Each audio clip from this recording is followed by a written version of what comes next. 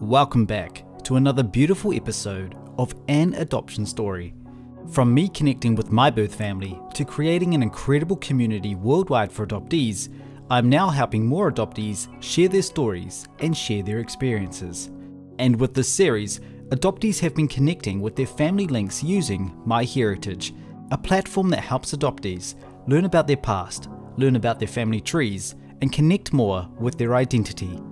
For all of us, no journey is the same, but we all share that one thing in common: adoption.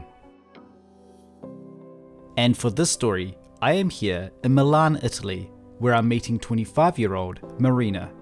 She was adopted near the age of 2 years old from Crimea by her Italian parents.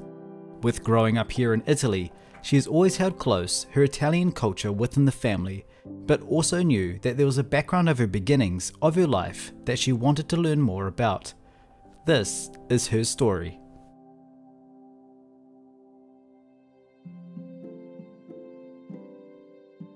My story begins in Crimea, actually in 1997, and then I came here in Italy in September 1999, and then I turned 2 years old, in November of the same year.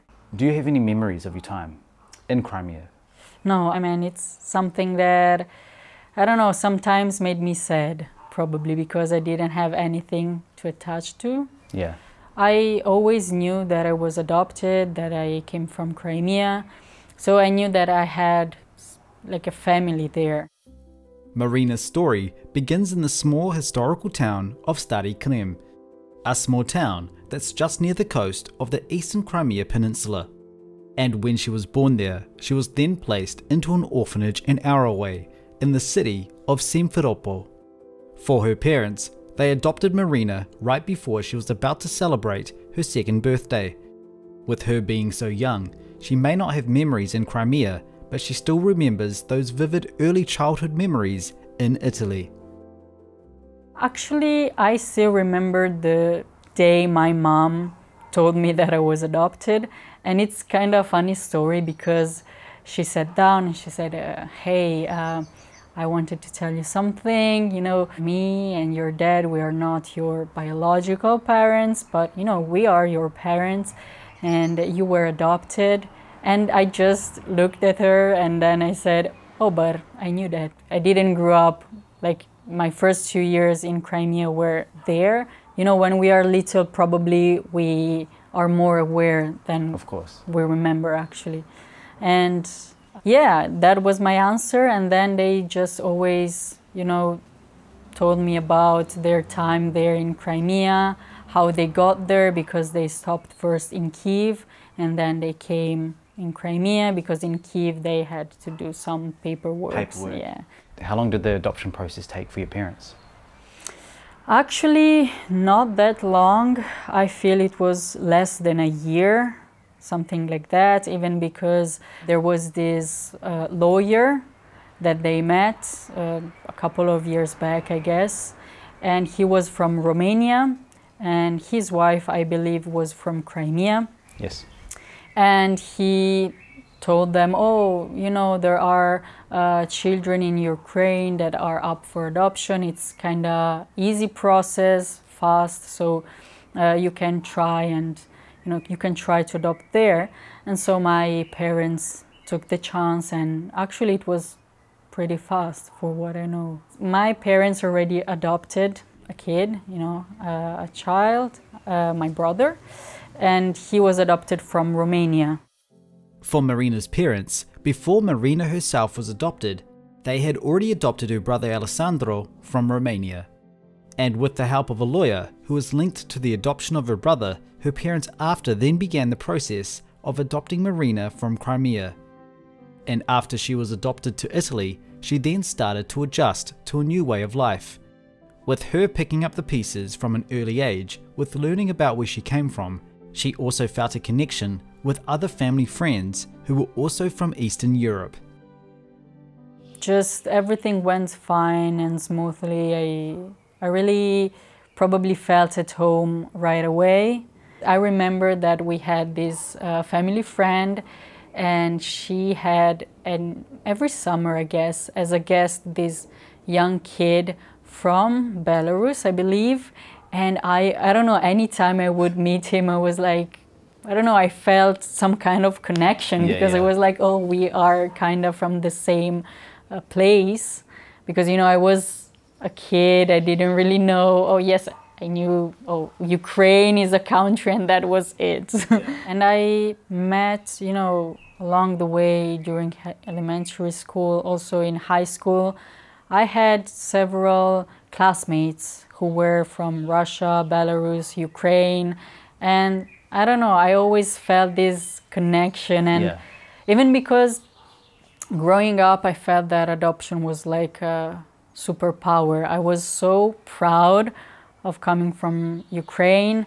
Then when I discovered that actually I came from the peninsula, from Crimea, I was even more proud than before. And I actually lived my adoption when I was a kid in a very positive way. I thought that was something that made me more interesting and things like this. It stands out of the group of other children. Yes, yes. And, you know, I met, as I said, different, you know, other adopted children along the way. But the very strange thing is that we didn't really talk about that. Yeah.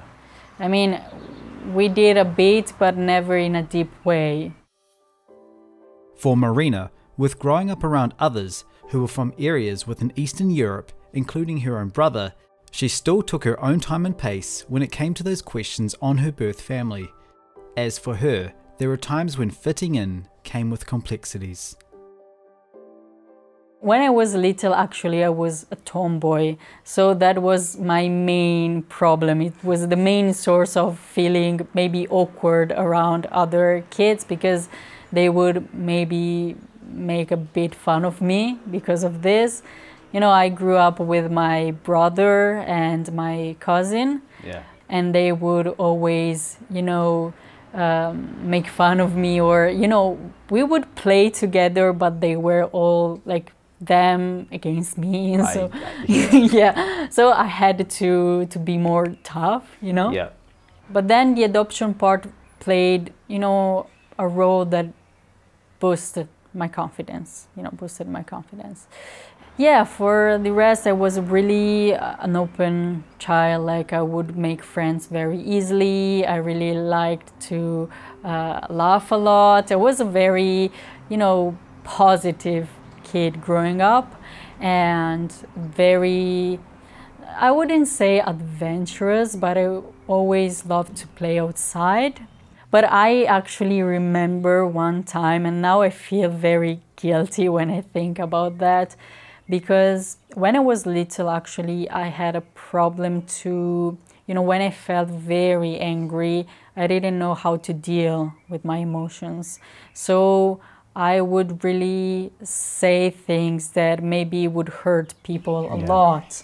And I remember that there was this time when we had a fight with my parents.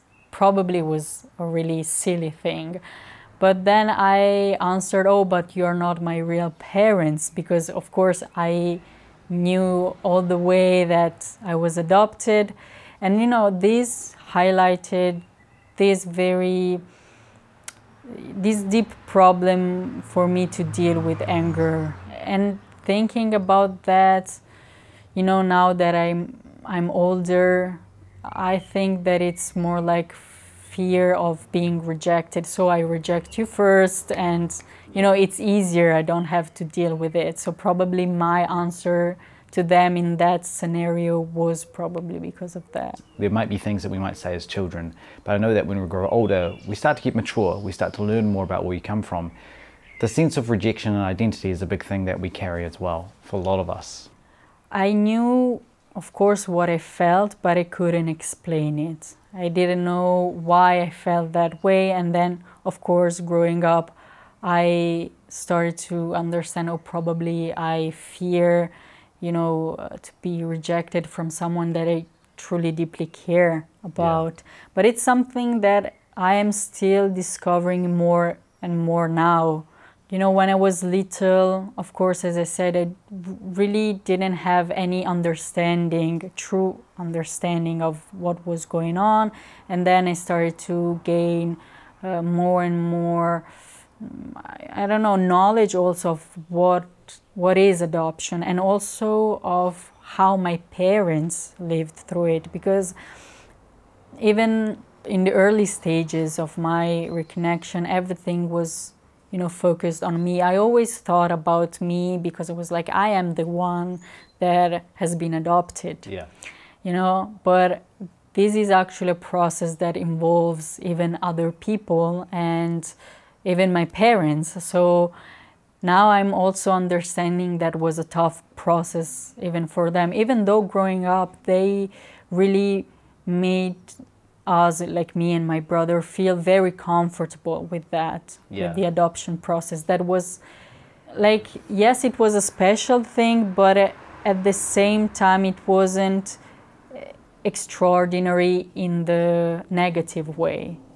So they really, I think, put a lot of work into make us feel normal.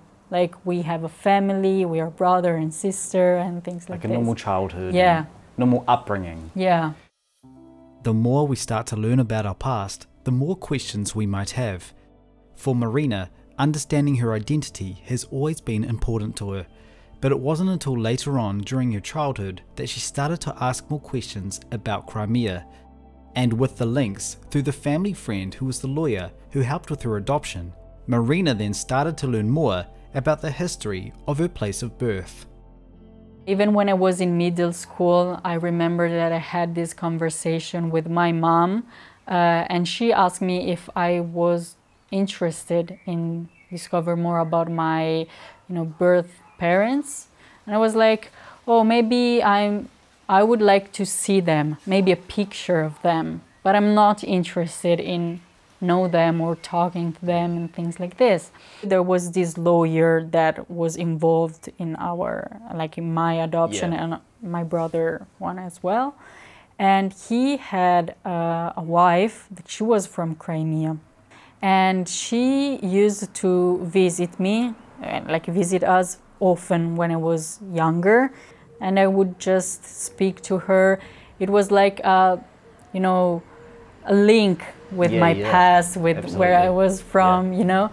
I don't know, I was really young, and I was like in middle school, I was starting to, you know, grow my interests for, you know, towards my roots, like in the sense of getting to know more the place, how it is. I remember that, you know, in middle school, I really wasn't that good, but I remember that in geography class, which I really never liked that much geography, but the teacher was like, oh, you know what, we will do this thing. I will make a research about Crimea for you, and then I will test you about that. Like I will share with you the papers and the research, and then I will test you with that so you can have a good mark in my class.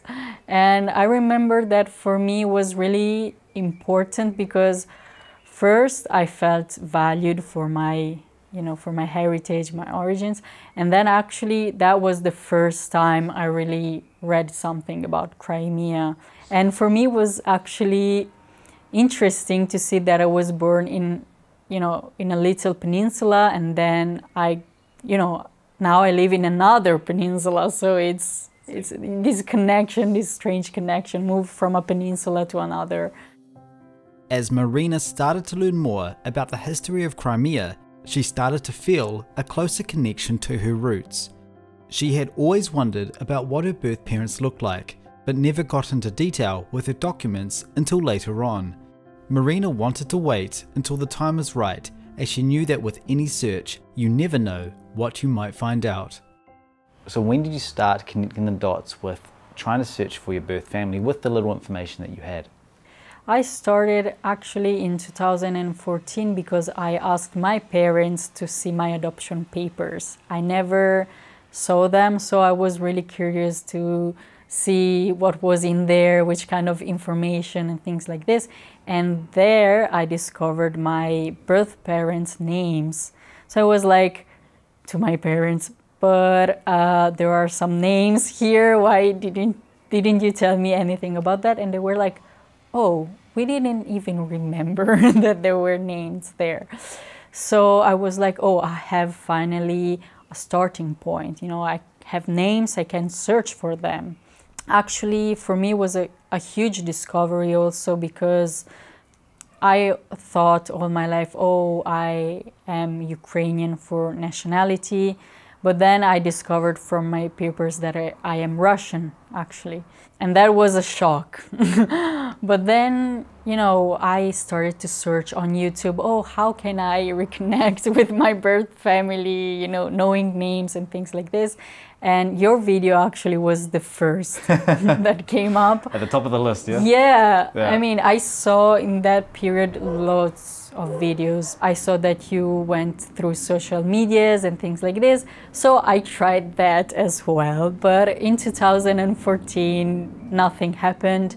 But I guess that it's better like this, because I didn't know anything about the language. So, you know, that was it. I just tried, nothing happened. And I must admit that I tried again and again. And then also on my adoption papers, I saw the name of the, you know, children house. I don't know how you call it. Yes. Детский дом, yeah. Детский дом. So I searched it on Google Maps because I was like, I want to see how it looks like. And yes, that was everything I had at that time. But for me, it was really a lot to process, because it was like, oh, now there are real people. Beginning a search for any adoptee takes time. And with every story being different, we all have our own journey, and there will be times where there can be disappointment. Also understanding that the search could be harder than we may have initially thought. Having support or someone close to you for any adoptee if they decide to go on a search is important. For Marina, though she may not have found any links the first time, it wasn't long until she decided to try again. It's always very hard in the beginning, because I myself did a search too in 2009 before that, and I didn't find anything. I used social media and I almost gave up at that point. A lot of us, we get excited, a lot of us adoptees, we want to search, right? Yes. We want to look, and then we go, if there's disappointment, it knocks us back. It does knock us back, and we go, no, maybe we'll try again more. There must be another way. There must be another way. I know for yourself, it took a few times before you started to connect more and you started searching through more social media. Yes, actually it took quite a long time, because it happened in different stages. Yeah. That was my first stage. And then I tried again on Facebook, because I was like, oh, maybe, I don't know, maybe I searched, you know, I didn't search well back then. But then I started university, and I decided to attend the Russian class, because I knew that in Crimea they spoke mainly Russian. And then I got to meet a Ukrainian girl, which is now a very good friend of mine. And she was like, oh, actually, we use other social medias. I was like, huh, nice to know. Okay. Yes. Yeah. And she was like, oh, we can try to search for your birth parents together. And we didn't find anything. So we used the name of the documents, of course, but we didn't find anything. I always knew that it could happen. Yeah. I mean, but I was like, oh, but if this doesn't work, what can I do, you know? Yeah.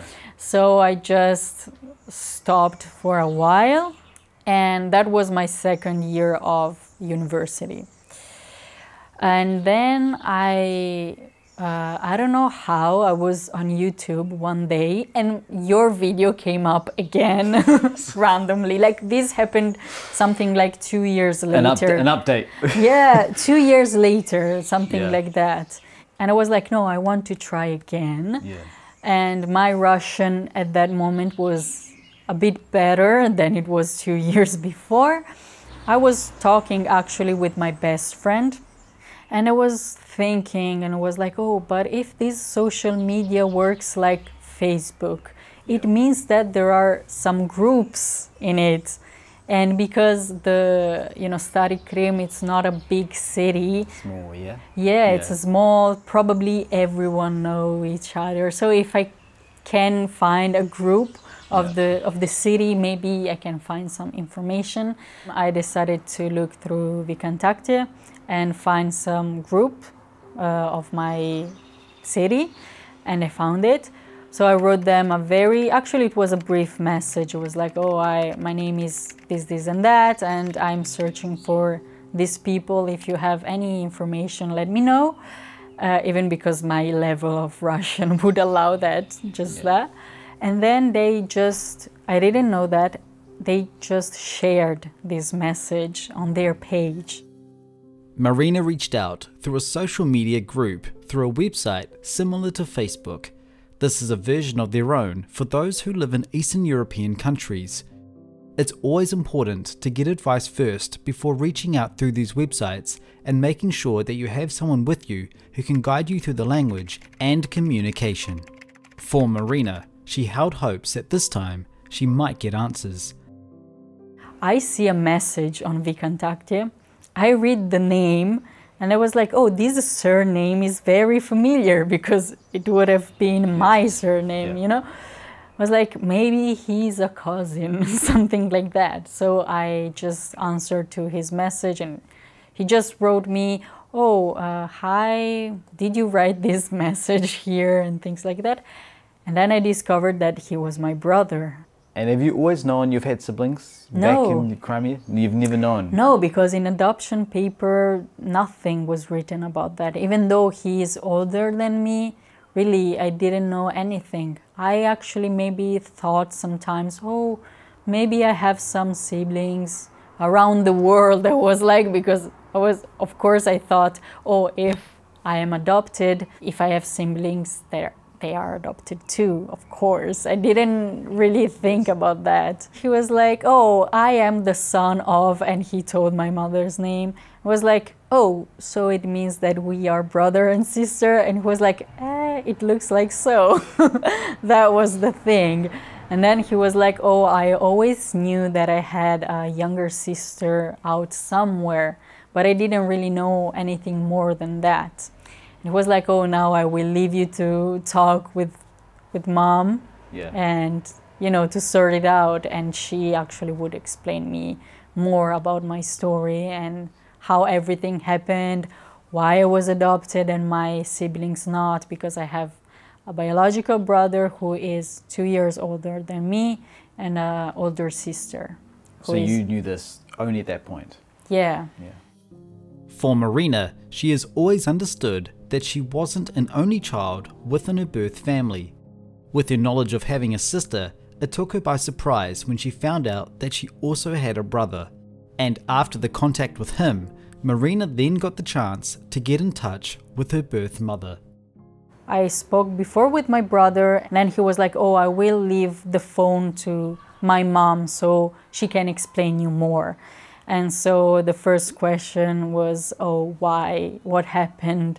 And she was like, oh, life was very tough. We had some, economic problems, which is pretty much normal. I had already 2 kids.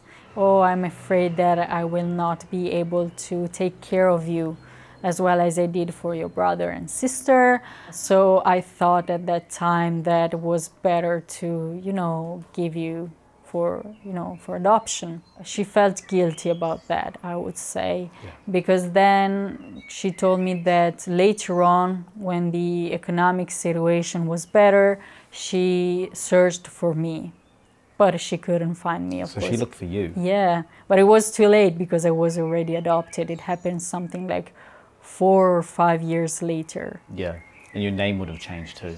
Yeah.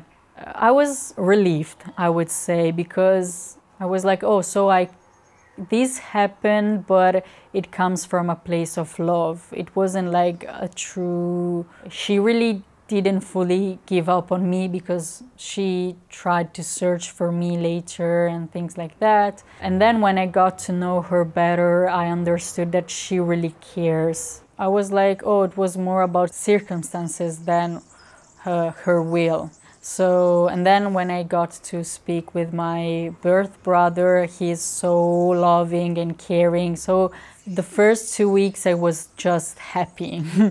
You know, I finally had the right for my heritage. Yeah. Because even learning Russian and seeing that for me was a struggle because it's a hard language and things like this, sometimes I felt, oh, but you know, I come from Crimea and I can't even, you know, learn my language, you know. I don't know, it made me feel less of what it was.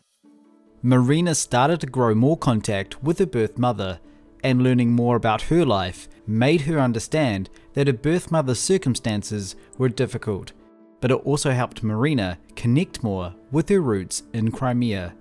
When it comes to any adoptee wanting to learn more about their birth family, as always, there will be questions. When I got to know my birth parents, actually my birth mom, because my birth dad, I don't know anything about him yet, I was like, now I have these people that are related to me, so now I have the right to be Crimean, to be from Crimea.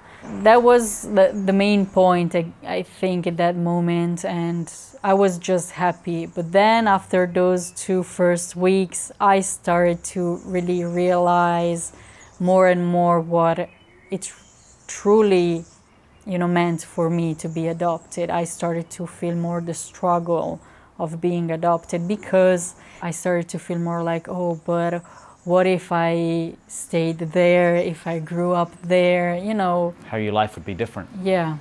You were raised here and you have great parents who raised you, but of course you have that background and questions about where you come from. This is where you start to build those puzzle pieces now as an adult. You're building more and more and learning more and more about your birth family. Yeah, exactly. And I think it's still a bit of a struggle. I mean, I always knew that, you know, my heritage and my Crimean part lived always, you know, at the side of my life here in Italy. But then when I got to know my birth parents, it was like, oh, how can I make these things fit together? Because I also had these questions like, oh, I wonder what would be like to be there and things like this.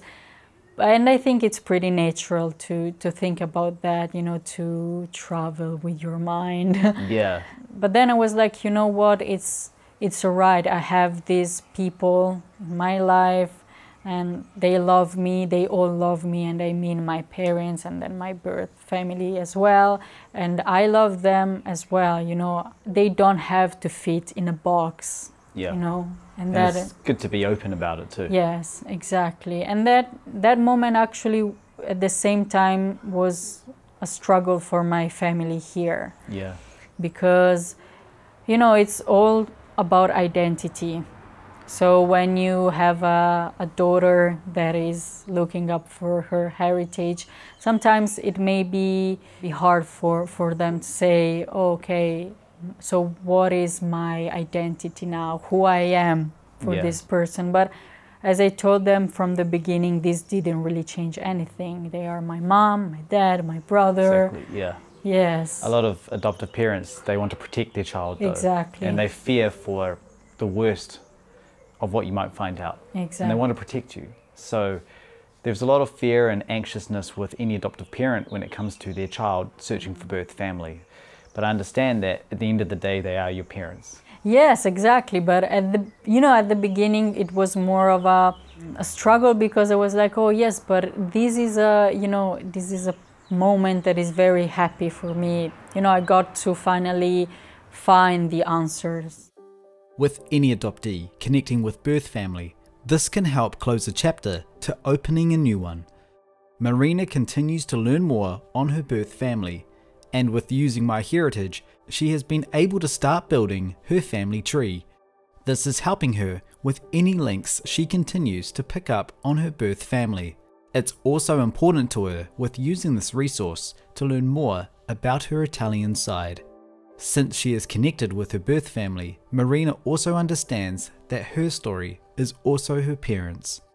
Their story can be as long as our own, because sometimes the path that led them to take this choice, the adoption way, can be hard. Sometimes I look around and I see in maybe some adoptees community that this focus is lost a bit.